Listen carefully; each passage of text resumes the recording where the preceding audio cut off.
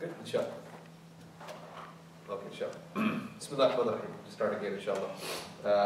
So Surah Al-Takweer is a Makki surah. It was revealed early on in the Meccan period, meaning before the migration of the Prophet ﷺ to Medina. And the names of the surah, again, a lot of the surahs have titles, various titles. This one doesn't have any specific title that was given by the Prophet ﷺ, but it was referred to by the first verse, as he referred to most of the surahs by their first verses. So in the Shamsu Kubirat, which is the first ayah or the first line of the surah, this was kind of used to refer to it as well. Another name is Al-Takweer, which is the common name for the surah. And Al-Takweer, sorry, let me just get this back up. Al-Takweer means the folding up, or something being wrapped around or folded up. And it's also referred to as Surah Kuwirat, because that's the word that's used in the first ayah, the Shamsu Kuwirat itself. But basically, Al-Takweer is the main name of the surah, which again means the folding up, referring to the folding or wrapping up of the sun. According to the order of revelation, it's said to be the 7th surah in the order of revelation. So we know it's a very, very early surah that was revealed. And the theme of this surah, it covers 2 out of the 3 themes of the Quran itself. Again, the 3 themes are the oneness of Allah subhanahu wa ta'ala, the hereafter, and the apostleship, or the messengership or prophethood of the Prophet. So this theme, or this surah covers the hereafter. Literally the first half of the surah talks about the hereafter. The second half talks about the truth of the prophethood of the Prophet sallallahu alaihi wasallam. And this concludes the whole themes of the surah. The Prophet sallallahu alaihi wasallam, he said, من سره أن ينظر إلى يوم القيامة كأنه رأي عين فليقرأ إذا الشمس كورت وإذا السماء انفطرت وإذا السماء انشقت. He said, whoever would like to take a look at the day of resurrection, as if he was to see it with his own eyes, then let him read these 3 chapters of the Quran. And he mentioned this one first, إذا الشمس كورت, meaning Surah Takweer. The one after this, Surah number 82, and the one 84, Surah number 84, which is Al-Inshiqaq, وَإِذَا السَّمَاءُ انشَقَّتْ. In the beginning of all 3 of these surahs, Allah Azza wa Jalla is describing how this world is going to come to an end. What are the signs, the major signs that are going to take place, that we're going to be seeing the end of this world and then the beginning of the next, inshallah. So this is going to be, these are the 3 surahs that he said, if you want to be able to see what it will look like, then read these 3 surahs and you'll get an idea of what that's like. In this surah, we're going to take a look at the first 14 ayat. And this is the first theme of the surah, the hereafter. And it contains 12 events that will take place. It talks about 12 signs or 12 events that will happen. 6 that will happen before the day of resurrection, meaning at the very end, the last moment or the last portion of time on this earth or in this world. And the next 6 that it mentions are the 6 that will take place after people are resurrected. So again, these people are denying the concept of there being an akhirah or a hereafter. And so Allah subhanahu wa ta'ala is giving them now signs, which are again for us to be able to see as well. 6 before and 6 after. So 6 towards the end of time and 6 that will take place after people are resurrected as well. So the surah starts, أعوذ بالله من الشيطان الرجيم بسم الله الرحمن الرحيم إذا الشمس كورت وإذا النجوم انكدرت وإذا الجبال سيرت. The first 3 ayat of the surah, the translation of which, when the sun is wrapped up in darkness and when the stars fall dispersing and when the mountains are removed.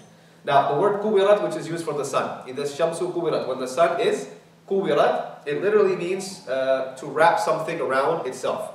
So the explanation of this word has been said to mean when the sun is darkened, meaning when something will wrap around it, it will take away the light that is around it, it will be darkened, it will fade away. Right? Some of the scholars of Tafsir said what the word kuwirat here means is the sun itself will fade away.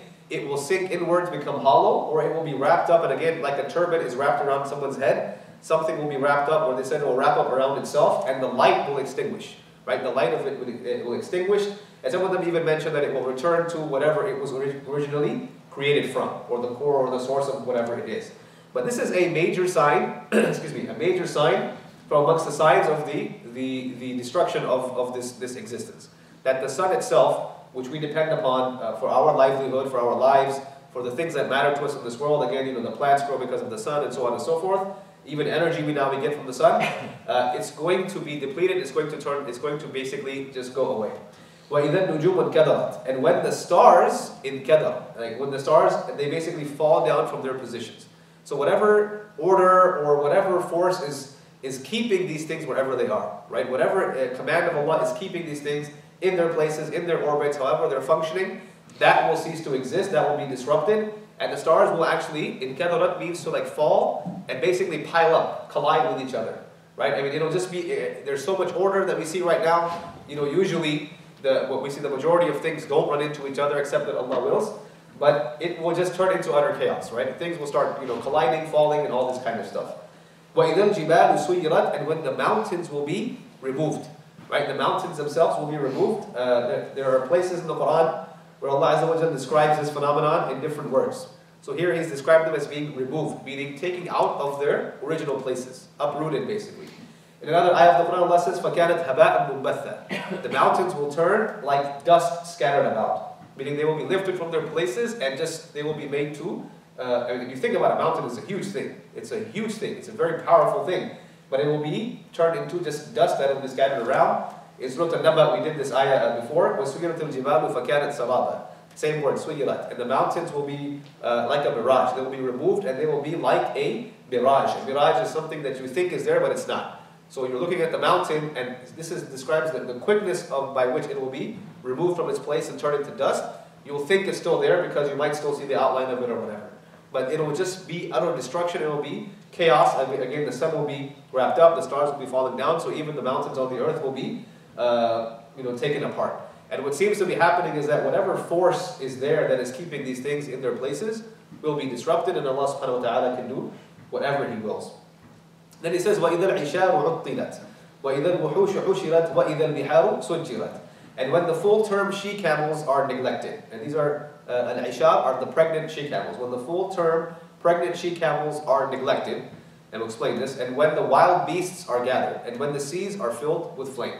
So now He's continuing to describe these things, and these are the final 3 things of the 6 that will happen before the day of resurrection, meaning the last moments in this existence. وَإِذَا الْعِشَارُ عُطِّلَتْ, when the ishar are neglected. The ishar is a camel that's been pregnant now for about 10 months.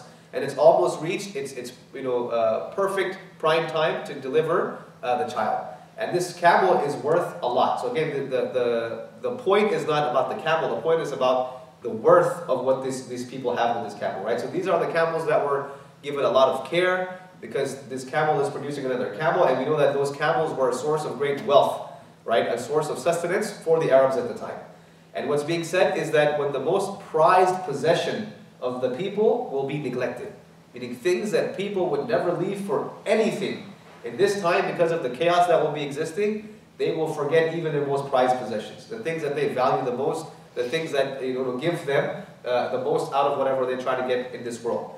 So it's the most prized possession of the Arabs, and due to the chaos that will exist in the final hour, they will leave these prized possessions. And again, they're being told in a language that they'll understand. So this ishar is something that is very, very valuable. It's a camel giving birth to a camel. You have 2 camels now. So this is worth a lot of money for them at the time. وَإِذَا الْوُحُوشُ حُشِرَتْ, and when the wild land animals are gathered. This is an interesting ayah in the Quran again. Some of the Mufassirin, they say that they will gather in one place and they will die. Other Mufassirin, they say that they will be gathering because there will be no other place for them to go, because the waters will be rising. And this is the next ayah of this surah as well. وَإِذَا الْبِحَارُ سُجِّرَتْ, which here has been translated as when the seas or the oceans catch on fire. But there's another tafsir of that as well. So the other understanding is that the animals will be migrating, gathering together, running away from one common source of chaos, and that will be that the waters will be rising up above their limits and overflowing and taking over everything. And they say that this is also a phenomenon because animals that tend to run away from each other, right? Like a lion, if a deer is around a lion, it will run away. But at this time, you will see animals that tend to run away from each other, basically migrating, moving together, because there's one common chaos. All of their lives are at risk.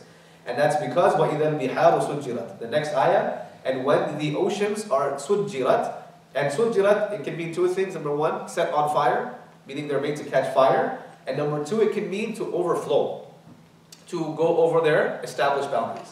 So the oceans will be basically climbing, rising, and the water will be overflowing to the point where the animals won't have any places to go except wherever they're migrating together. The other meaning is also that they will catch fire. And this is also an acceptable meaning, and it's also a very, very possible thing. Again, there actually has been, it's interesting, this is a kind of a side note, but there have been people that have been using water to make some type of fire. So there's a man somewhere who actually invented a way to use a blowtorch, which is fueled by water, right? It does something with the water and it makes a torch. This was all in use. But we know that fire is made, the water is made of hydrogen and oxygen, and these are the two components that fire needs to exist as well. Allah Azza wa Jalla knows best. But it will happen, right? Other scholars have said, well, now we know that there's like oil under the water or whatever, so maybe that'll catch fire. Whatever the explanations are, but basically this is the seed of chaos that will exist. Things that are orderly, things that are the way we think them to be, will completely change. Excuse me. And the final point that I have here, I'll save until I get to the end of the next 6. But these are the first 6 ayat that are mentioned. Yeah.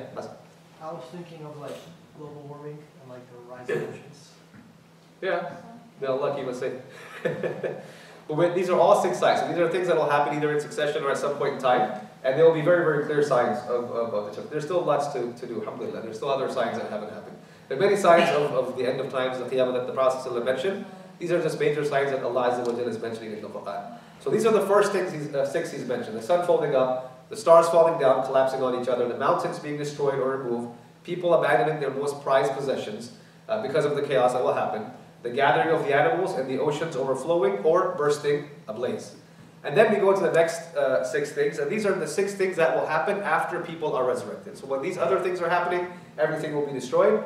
And when these 6 things happen, people will be recognizing that they are now resurrected and standing before Allah subhanahu wa ta'ala and for the next portion of their life. So Allah Azza wa Jalla says, وَإِذَا النُّفُوسُ زُوِّجَتْ وَإِذَا الْمَوْءُودَةُ سُئِلَتْ وَبِأَيِّ ذَنْبٍ قُتِلَتْ. These are 2 out of the 6 signs right here. And when the souls are paired up, and when the girl who was buried alive is asked for what sin was she killed. These are the first 2 things he mentioned, because the first thing that will happen after people are resurrected, because they will be no longer in the form of bodies, is that the souls that exist will be paired up with the bodies again. So Allah Azza wa Jalla will recreate us again as we were, and our souls will be put into another body like the bodies we have, or however Allah Azza wa Jalla wills that to happen. Another meaning of the verse that the souls will be paired up is that people will be paired up or according to the groups that they belong to. So the people of paradise, the people of hellfire, the people that were righteous, the people that were sinful, there will be people that are divided up, and this is mentioned in places in the Quran where Allah Azza wa Jalla, He mentions وَأَصْحَابُ الْيَمِينِ مَا أَصْحَابُ الْيَمِينِ وَأَصْحَابُ الشِّمَالِ مَا أَصْحَابُ الشِّمَالِ وَالسَّابِقُونَ السَّابِقُونَ. Right? The people on the right and the people on the left, and those that are, the very, very forefront, and the people that are striving to do their best. So people will be paired up into different groups as well. And then وَإِذَا الْمَوْءُودَةُ سُئِلَتْ بِأَيِّ ذَنْبٍ قُتِلَتْ. So after people have been paired up, obviously the next thing that's going to happen is the reckoning. The people being taken to account for what they did in this world, and this is part of what we know will happen at the day of resurrection. And the first thing it seems that will be taken care of in terms of reckoning is what Allah subhanahu wa ta'ala mentioned, and that is the questioning of the girls that were buried alive at the time of the Arabs in the days of ignorance, what they were called, because this was something that had become socially acceptable for them to do. When they had a girl, they would prefer for her rather to be buried alive rather than to live, because she was considered a burden. She had to be, money had to be spent on her to raise her and all this kind of stuff, whereas they saw that boys would become and make the tribe stronger and make society stronger. So not every single tribe did this, by the way. So Quraysh, the tribe of the Prophet ﷺ, is not known to have been engaged in burying their daughters alive, but there were tribes in that society that did that. And because the other tribes stayed silent, Allah Azza wa Jalla also He's mentioning this in the Quran. And He doesn't talk about how bad of a thing it is, because even they realized this is something wrong, this is something bad. For some reason they thought it necessary to do so, and for some reason their society became so lowly that they accepted this. Nobody really spoke out against this, except for a few people, one of which we will see in this as well. So when the Prophet ﷺ came early on in the Meccan period, this is very, very early in the prophethood of the Prophet ﷺ, we know that he was concerned with telling people to worship only one God. But along with that, he also tackled some serious, serious social ills, and this was one of them, the burying alive of the girls. So again, the purpose here is of asking her, why were you killed? Instead of asking the person that killed her, why did you kill her? What's the significance of that? Why is Allah going to ask the girl herself, for what sin were you killed? What did you do that this person killed you? It's basically to rebuke the one that killed her. To rebuke the one that killed her, that will be made to listen to this question by Allah not even asking him He's not even being asked why he killed her. She's being asked why she was killed. And the way the verse is structured obviously means that she had no sin. This was a little girl, this was a newborn baby or a young child. There was no sin. And the person being made to listen to this is being made to realize how depraved of an act this was, how horrible of a thing this was, and he's not even being addressed himself. The victim is being addressed and used as being made a witness to what took place. Another recitation of this verse, it says, وَإِذَا الْمَوْءُودَةُ سَأَلَتْ بِأَيِّ ذَنْبٍ قُتِلْتُ, that when the girl buried alive will ask herself, for which sin was I killed? So this also shows you another scene, that she will also be asking the person that took her life, what is it that I did that you killed me for? And again, it is that it is reasonless, it's baseless for what they did. And in another recitation of the verse, it says, بِأَيِّ ذَنْبٍ قُتِلَتْ, with an emphasis on the word, on the final word, which is the word for killing. For which reason was she slaughtered? Meaning it uses the word, a brutal form of killing. And it's narrated that what would happen is usually when some of these tribes that practice this, when they were giving birth, they would dig a grave. And the woman giving birth would give birth next to the grave. And if she gave birth to a female child, they would immediately bury the child. And if it was a male, then obviously they would keep the child. So this is the level that which they had gone to. And there were people in the pre-Islamic times, in the days of ignorance, that spoke out against this and were activists against this. And one of them is Sa'sa ibn Najiyah, and he became a Muslim.